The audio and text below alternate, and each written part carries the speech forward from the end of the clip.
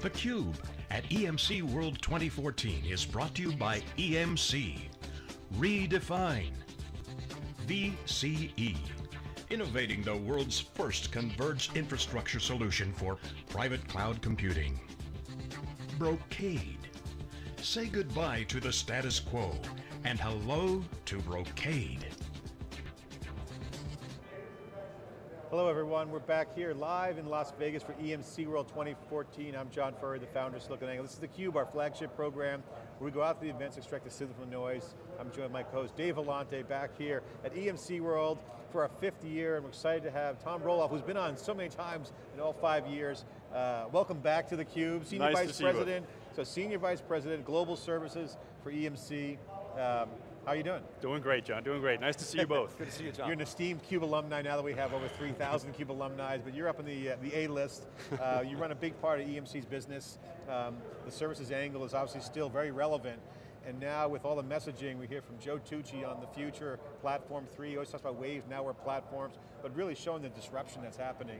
And obviously Goulden going into detail, $1 million guarantee, tons of competition on the product side, but the game is still the same with the customers. So disruption is causing change. What is your take on this change right now, and why is this year's EMC World different than others? It's a very interesting time in IT, John. I think there's really CIOs and IT organizations are seeing the opportunity to really, for the first time, be a part of the revenue streams of the business. You heard Joe, software-defined enterprise, right? Every company is going to be software-defined. The IT organization has a chance to not just be a cost center in the back office, but be a part of how we go to market, be a part of how we make money in the organization. At the same time, the bar is being raised on what IT is supposed to do for the business at an incredible rate. And so, I think there's really a question for IT. How do you step up? How do you become part of the business and enable the business, and at the same time become much easier to work with than you have in the past? I want to ask you a question about Joe Tucci's comment. He said, enterprise is becoming more software-defined, which you just said, and it's an opportunity to go on the offensive. Yeah. If you don't go on the offensive, you can become irrelevant. And basically said, he didn't say die, but he had another more politically correct term. But I'll say, you will kind of wither away. Yeah. So what does that mean? Okay, what does going on the offense mean? Yeah, so what is the future revenue stream that Joe's talking about? He's talking about a software-defined enterprise, but it's enabled by information, enabled by data. Who are the stewards of the data? The IT organization should be, right? So we should understand that information. We should understand its value to our customers, its value to the products that we build. And we ought to be really good stewards of that information. So we ought to be able to manage that information efficiently and unleash it into the go-to-market organizations that is in every company today.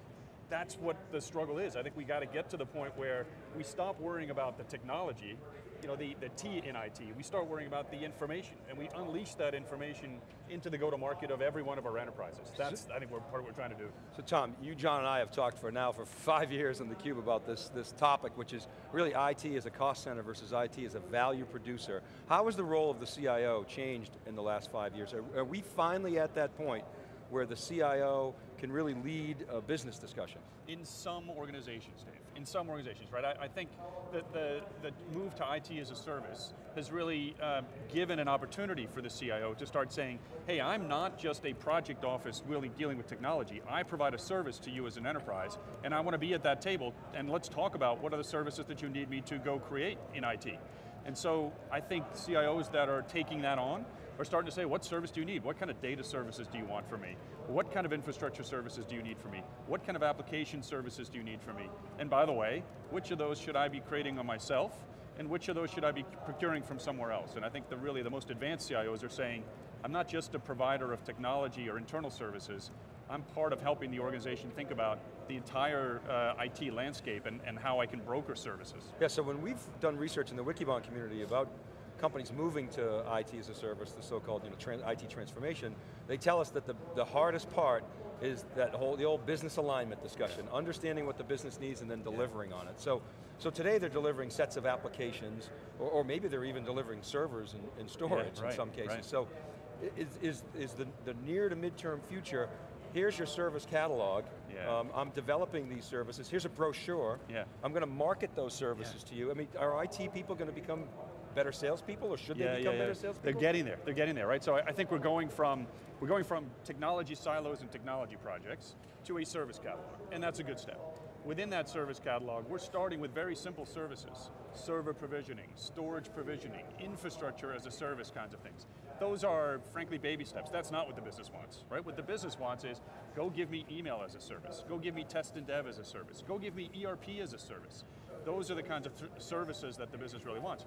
But I think that service catalog is the right way to think about how I'm connecting to the business. I may start with basic infrastructure services, but let's start expanding. Let's get into a conversation with the business about what do you need? So that the IT conversation goes from being, here's what I have and here's what my supply is, I'm going to push my supply at you, to a conversation with the business that says, what do you need? And let's work backwards from the business's demand into a service catalog that is more demand focused rather than supply focused. I think that's the step. So how does this take shape in a way that I don't have to throw out all the assets on my book? Yeah, I think there is a lot of technology there today, but we can abstract that technology in new ways right now, right? We don't need, we can allow the existing investments that we've made to roll off of their life cycle, to go through the depreciation cycle. We can abstract that with all kinds of interesting new technologies. I mean, VMware showed us the way to do that on the server side. We're starting to see Vipers doing that on the storage side. Nicira over at VMware is starting to do that on the network side. VCAC at the management and orchestration level, or OpenStack are starting to do that at the level of all of the data center. So I think those kinds of software products protect the investments we have today and really help us build a bridge into that third platform. Tom, there's a question coming in on the crowd chat from the wild. Does the public cloud reboot IT? I mean, we're hearing a lot of Amazon. You don't usually hear this from EMC. Amazon's being mentioned in the keynote. Reinvent is their slogan. Yep. This is redefined. Does the public cloud reboot IT, and has it reboot EMC? I think the public cloud is raising the bar on internal IT in an amazing way. And I think it's super healthy for those clients, for those IT departments that are recognizing it and embracing it, right? If you bury your head in the sand and say, hey, the public cloud, my stuff will never move there, man, I mean, we do a lot of work for clients right now where we'll just do a shadow IT assessment. We'll just tell them how much public cloud do they have that's not being run by their IT department, and it's an astounding number, like in most enterprises. So the bar has gone way up because of what the public cloud is doing. And I think frankly, it's doing it to EMC, right? I mean, so we talk about a hybrid cloud future. We talk about private and public cloud and how do we embrace that. And even my story is let's go be the broker of workloads, not just the provider of the internal ones. So Dave and I love to commentate and speculate and throw some haymakers out there. We always love saying shadow IT is R&D for IT. Because it's forcing, in the past it's forced, it's always been like, okay, shadow IT, evil, don't ask, don't tell policy, but now it's kind of come out of the closet as, okay, no one really got hurt there, I mean, but it's not something we want to legitimize per se, but accelerates this IT brokering phase where, hey, you can move faster. Yes. We saw Facebook announce at their developer conference that they're moving their slogan from we break stuff, move fast, and break stuff to move fast and have stable infrastructure.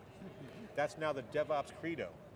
So as shadow IT, what do you see IT embracing that now and putting it into practice? And can you share some color around that? Yeah, so shadow IT used to be the server under the business guy's desk, right?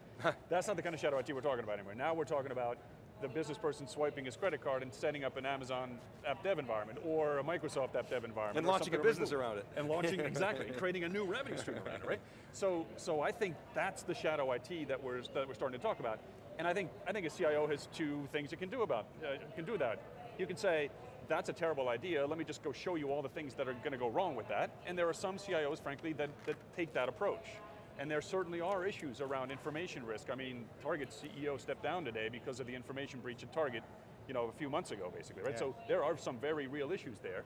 But I would say, of the reaction of, I'm going to decide that that's a terrible idea, to I'm going to embrace that, it's the CIOs that are embracing that are bringing that shadow IT out of the shadows and kind of making it a part of the IT. If you're going to go on offense, as Joe Tucci says, you got to have some armor and be prepared for some battle. The Target is a great example. They went a little bit aggressive. The data leaked out a little bit. They had some flaws, and certainly Heartbleed out there. You're seeing a lot of a lot of fear, uncertainty, and doubt around that. So clearly, the game is changing. So with our last question, I want to ask you, share with the folks out there in your words, with all that as a backdrop. Shadow IT being legitimized, the Target thing, the Heartbleed, the pressure to drive top line business. What do people need to know about global services now that you guys are doing that's seriously compelling? Yeah, I really think that CIOs have an opportunity here to become a part of the revenue streams of the business. We have a chance to go redefine what IT does in the business. We've been looking for this opportunity as IT professionals for 30 years.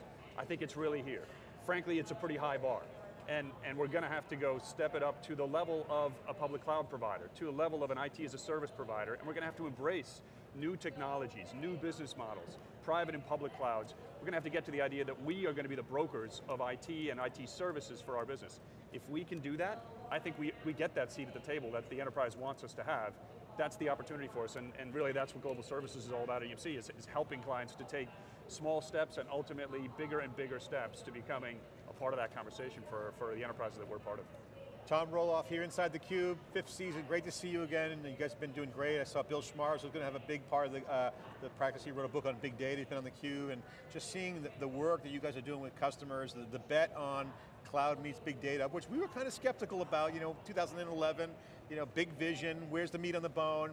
You guys have done some great work, products are filling in, M&A's hot, $5 billion a year on innovation, so congratulations, it's really showing. So thank you. We'll be right back with our next guest here, live in Las Vegas for EMC World. I'm John Furrier with Dave Vellante, we'll be right back.